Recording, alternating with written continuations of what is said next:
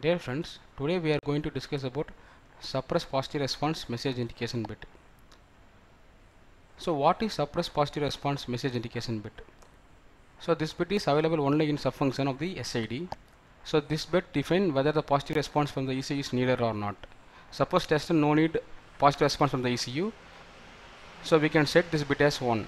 When subfunction bit 7 is 1, ECU won't send any positive responses. When subfunction bit 7 is 0, ECU shall send responses. Here negative response shall be sent by an ECU independent of this bit. Here you can see the subfunction. So bit 7 is suppress positive response message indication bit. So this is one example. So here you can see tester present. So here we set suppress positive response message indication bit is 0. So 300. So here suppress positive response message indication bit is 0. So next slide you can see the response.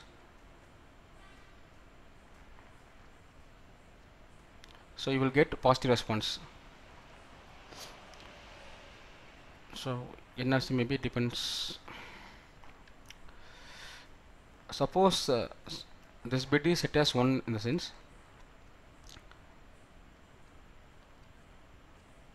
So ECU won't send any responses. But NRC is independent of this bit. So one more example, Diagnostic session control. Here suppress positive response bit is 0. So as usual you will get positive response. And response.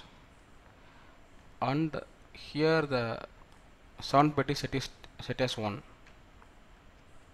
So ECU won't send any responses.